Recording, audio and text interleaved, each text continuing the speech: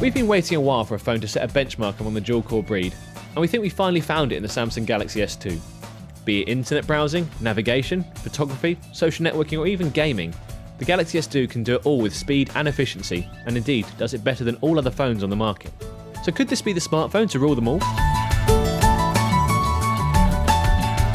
The dual-core 1.2 GHz processor, the Super AMOLED Plus screen and the excellent sonic performance of the media player all combine to make this a real corker of a mobile phone. The preloaded applications, including voice translation and the blindly quick Google Maps, are excellent additions, and the sheer range of connectivity makes the Galaxy S2 a fully fledged phone right out the box. There's not much we didn't like about the S2 if we're honest, which is a testament to the constant evolution of Samsung phones.